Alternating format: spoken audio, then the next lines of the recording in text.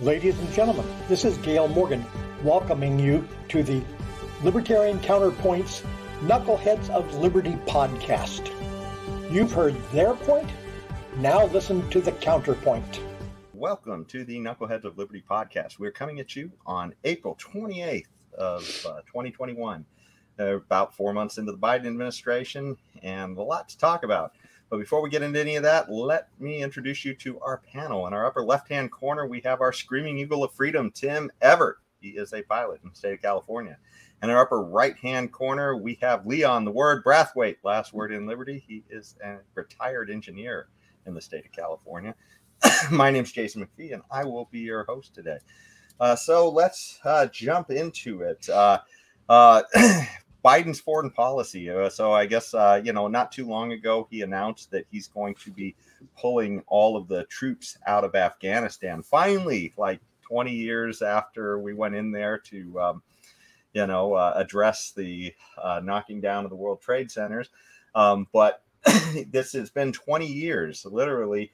And it's kind of funny, though, because normally that would sound like a good thing. I mean, if we're, libertarians are sitting here thinking, hey, the government's actually kind of finally started to stop doing wars. But it's funny because Trump had already said they were going to pull out, and he was going to do that apparently in May. And now Biden has essentially pushed it to 9/11 of this year. Now, I'm not sure that 9/11 is particularly strategically strategically important, other than, maybe, they want to do some ceremony about it. So they're going to delay pulling out for about, 6 months or so.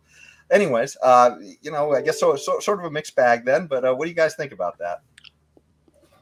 Well, I guess I'll go first.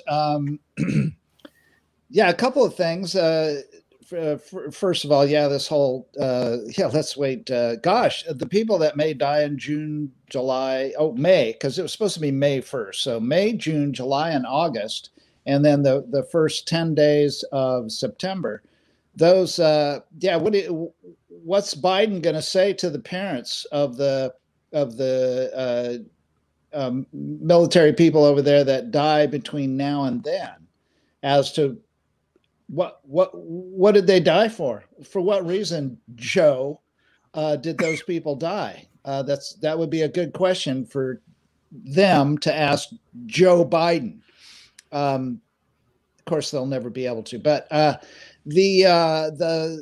so the first thing is this symbolism nonsense. Now, far be it from me to be ungrateful for a president to pull us out of a stupid, complete waste of everything, like the war in Afghanistan has been. Oh, wait a minute! I shouldn't call it Afghanistan.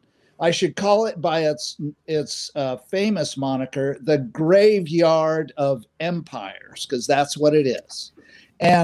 But secondly, the second point I'd like to make is that these wars have gotten to the point now where they're waged from afar. So this could continue. In other words, the United States of America, I should say, the government of the United States of America can continue to wage war in Afghanistan, like they have increasingly in both Syria, Iraq, where they wage war from all parts of the world in drone attacks and in special forces attacks and in private contractors. So that's how the wars are being waged now. So there's plenty of private contractors that are going to be left behind in Afghanistan. There's going to be troops moved over next door to Pakistan to continue waging war and to do insertions and go in and continue to waste American blood and treasure in the graveyard of empires as we go on. So number one, this whole symbolism of the September 11th thing is complete. I can't even say it because it starts with a B and an S. And then furthermore is that we're really not out. Okay, so maybe we won't have any actual flag-wearing military people in there, except for special forces, but they'll all be secretive. CIA. It's just going to be CIA run special forces and drone bombings continually in Afghanistan, probably for the next 3 or 4 decades at least, maybe more. I don't know, but that's that. Well, war is a nasty business. There's no doubt about that. Okay, it's a really nasty business.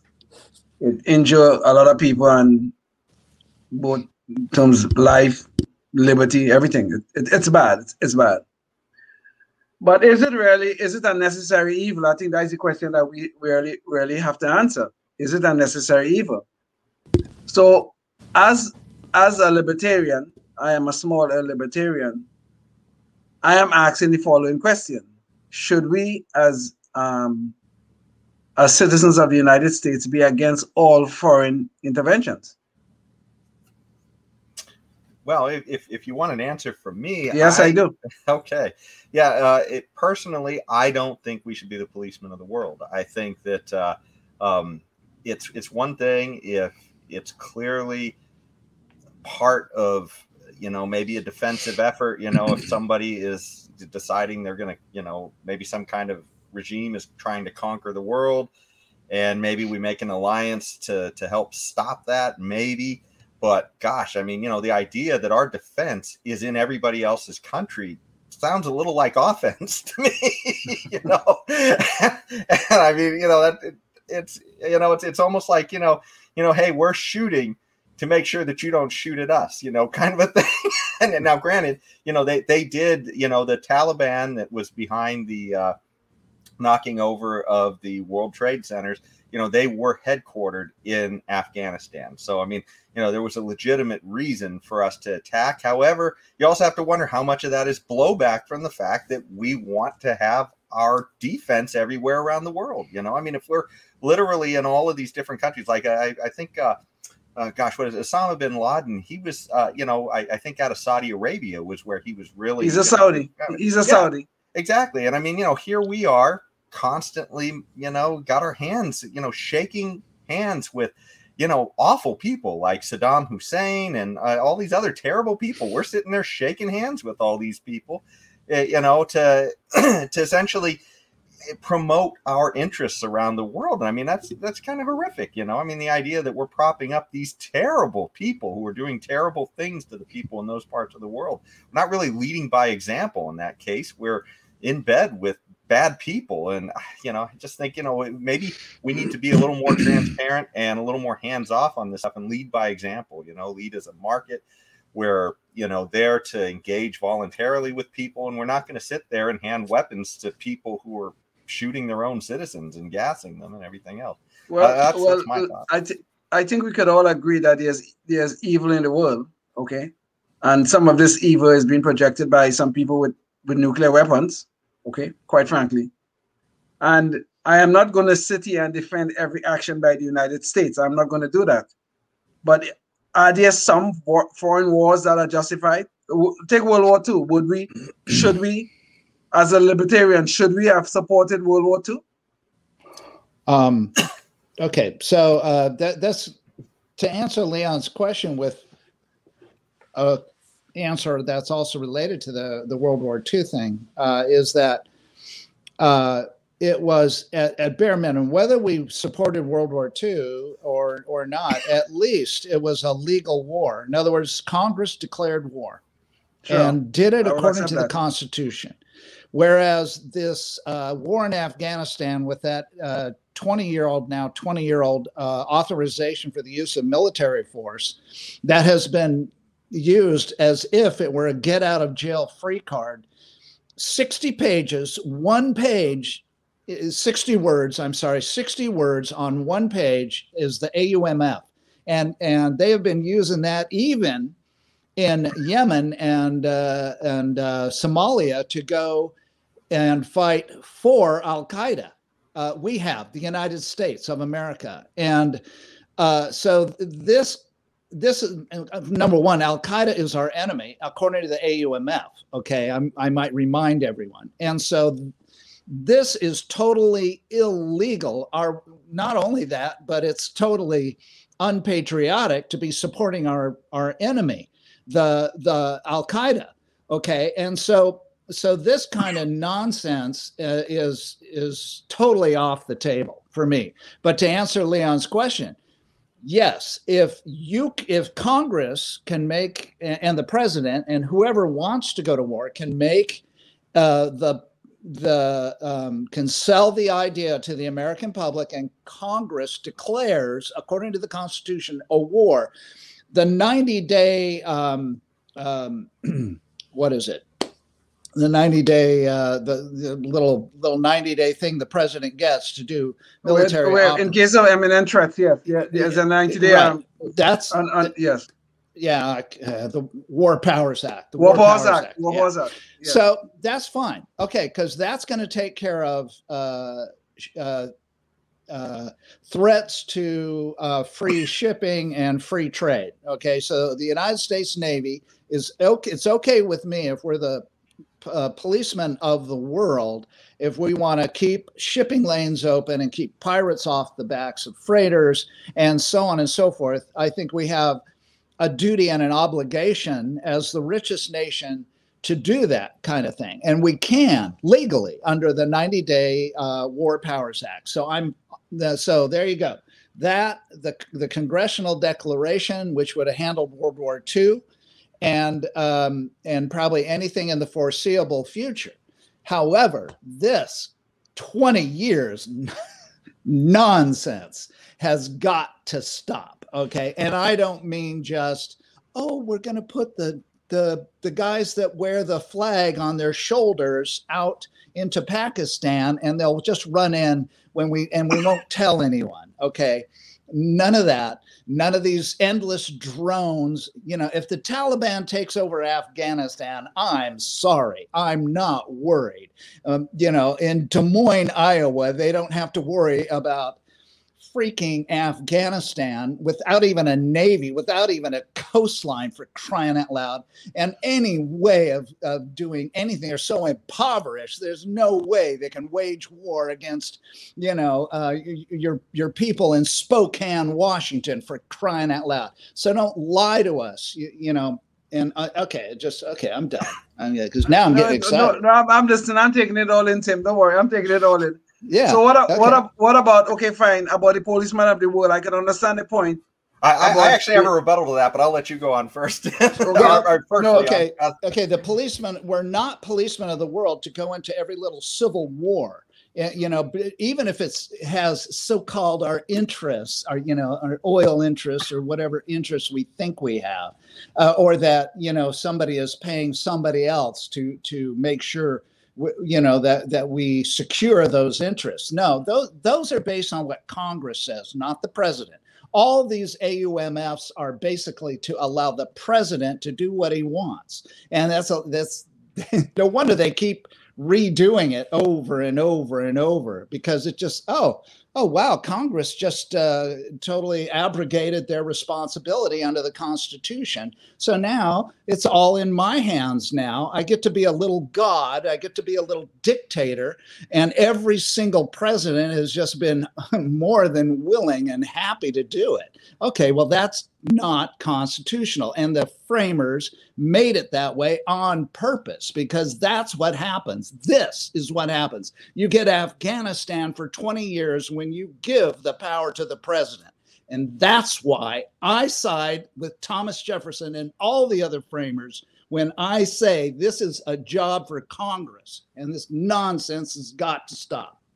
But Tim, you're making a distinction here. Yeah, what I'm hearing you say, right? You are making a distinction between congressional authorization for the use of military force in foreign lands and the formal declaration of war by Congress. You're making a distinction between that. Am I hearing that correctly? Yes. Okay. Well, okay, fine. Why then a declaration of war, which is really the use of the military power of the United States, why is that different from and we don't have a declaration of a war, but we have the authorization to use military force in foreign lands. I don't see the distinction between the two.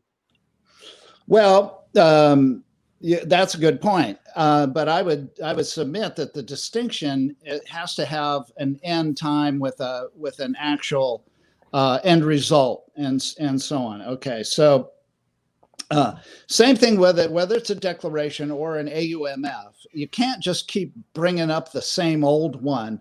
It's like, seriously, 20 years later, the people that bombed and helped and aided and abetted the people that bombed the Twin Towers and so on at 9/11, they're still out there. Are you kidding me? No, you're not. Are you serious? You're seriously going to use that as a reason to go kill people today?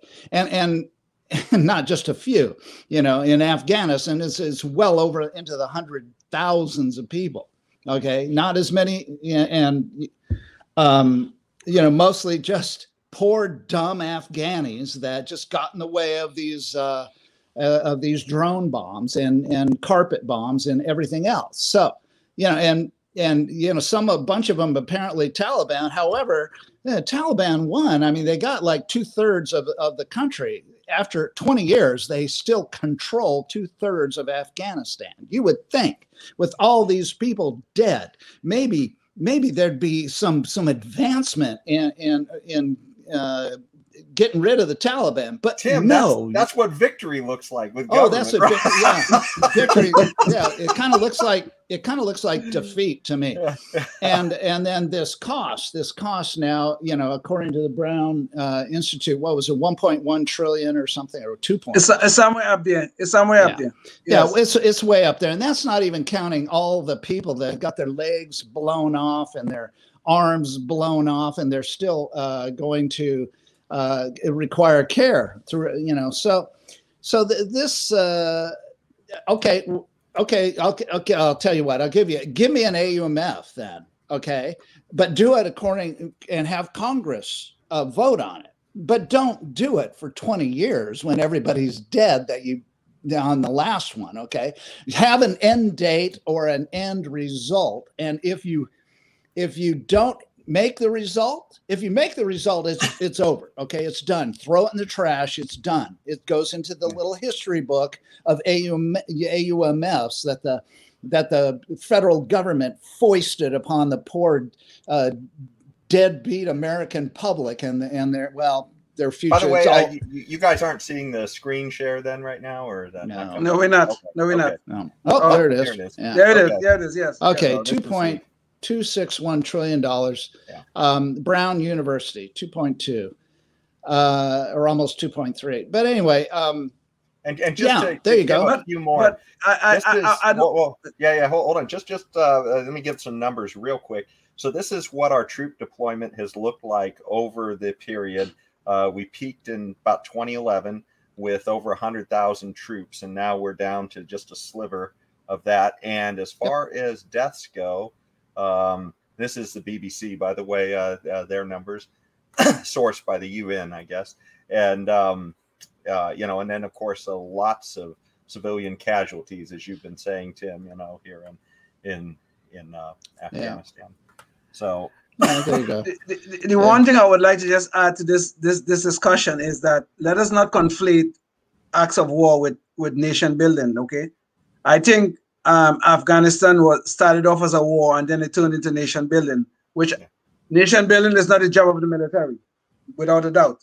So is it a job of the U.S. federal government's taxpayers? Is it a job for them? Well, that's a legitimate question, but we do have when I say we, I'm talking about we taxpayers represented by our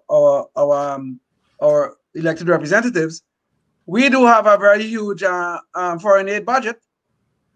And I mean, sure, some of us have raised objections about it, of its use and all that, but that is used for nation building.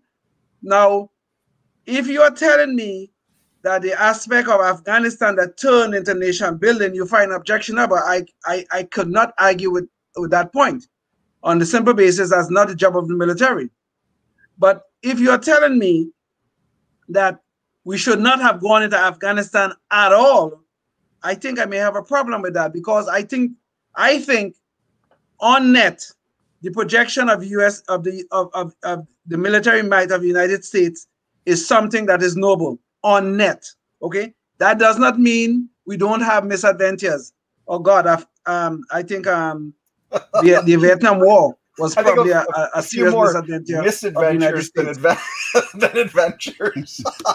Yes, it was. Well, if you want me, we have a comment. War is a last resort. It can be ventured into when it's unavoidable.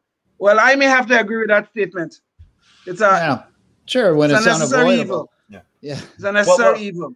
As we're kind of getting short on time, let me jump real quick. I want to take a quick parting shot, though, where there was one or two real quick things. One is with respect to policing, I mean, if when we start policing, I mean, it's sort of like the rest of the world doesn't necessarily agree that we should be the police, right? I mean, so the fact that we're out there and deciding what should be policed, there is kind of I guess an authoritarian issue there. I mean, we may say, hey, we're don't worry, we're the good guys, but that's not always seen that way. So I just wanted to leave that in. Another thing too, with respect to declaring war, I think at least on a moral level, it's not required constitutionally, but the fact that we have this fiat currency and the fact that the government doesn't necessarily advertise the cost of a war going into it, they sit there and they, essentially print money in a lot of cases. That's something where I think also a moral thing for a government to do with its people is to say, hey, look, if this is something we really all agree on, here's the price tag too, and we're gonna raise a tax for this war. We're not gonna sit here and just print money. So I think that's another issue as well. But Jason, on your last point, though, then that's our fault as taxpayers, because our elected representatives vote on these dollars. They vote on it to whatever use they're gonna put it to, our tax dollars. And sure, some of it is quite objectionable. I would agree with you on that. But our elected representatives are voting on these things, so that's our fault as taxpayers, are not policing the people who are using our dollars for their advantage throughout the world. That's our fault.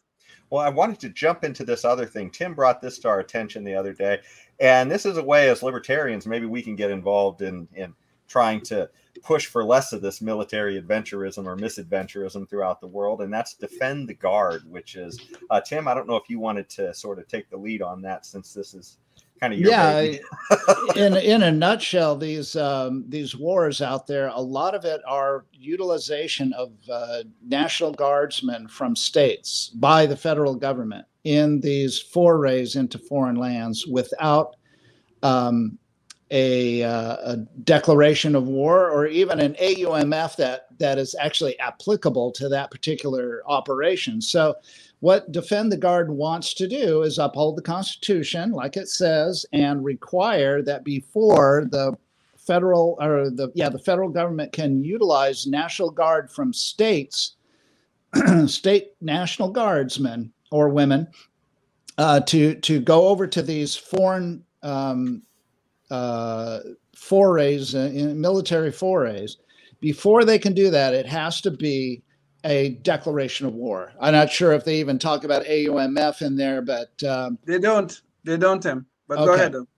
Okay, so that's what they want. Okay, how about this? If it's an AUMF, you got to use regular troops, federal troops. If you want to use the Guard, you got to declare war. It's got to be a declaration of war before you can take the sons and daughters and blow their legs off in these stupid, nothing but stupid, nothing ever comes of them. Oh, they got bin Laden. Oh, yeah, I'm really still not really sure why they threw his body into the ocean.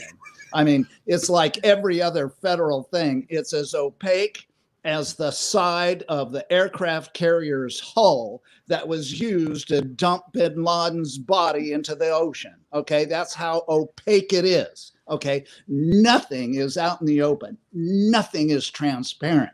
And I, for one, don't like that. Okay, so, because the truth is always the first casualty of war. And this has never been more the case than in recent times. And about Okay, I could go on and on. I gotta stop.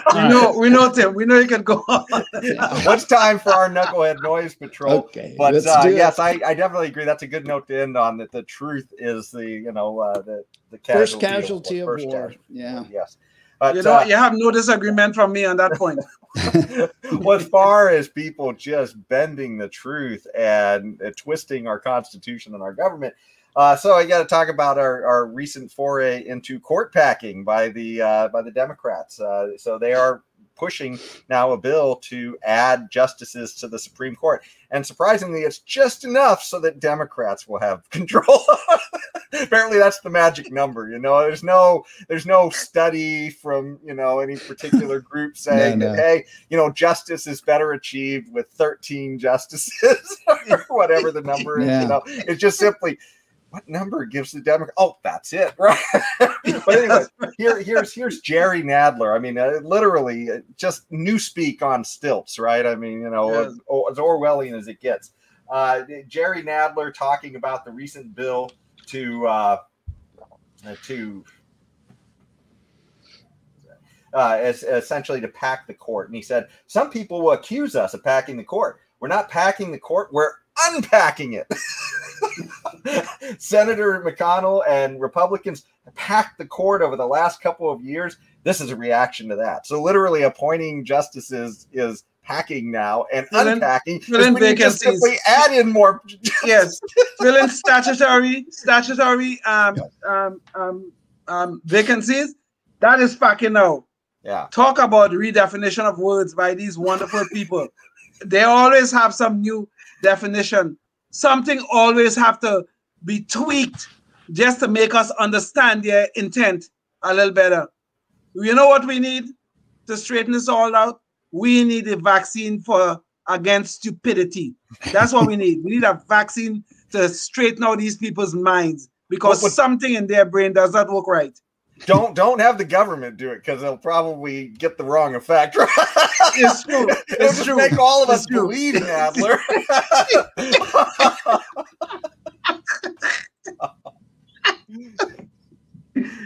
Anything on the packing, unpacking? No. I mean, I've talked too much already, and I just want to give Leon, it's fine.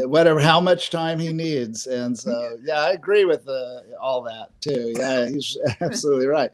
I mean, and then, it's going to just cause the Republicans to want to pack when they get a Republican president in there. And so then there'll be 4 new ones, and then 6 and 8 and 10 and 12. And pretty soon there'll be 189 judges on the Supreme Court. All from unpacking. And it's time to pack up another show. We've reached the end of our time. But thanks so much for joining us, and stay free. We'll see you next time. Bye. Thank you for watching the Knuckleheads of Liberty. Listen each week in Sacramento on Comcast Channel 17 for Knuckleheads of Liberty on Monday at 5:30 p.m. and the Libertarian Counterpoint show on Thursday at 8 p.m. Also on YouTube, Facebook, and podcasts everywhere. We invite you to come again next week for the Libertarian Counterpoint Productions.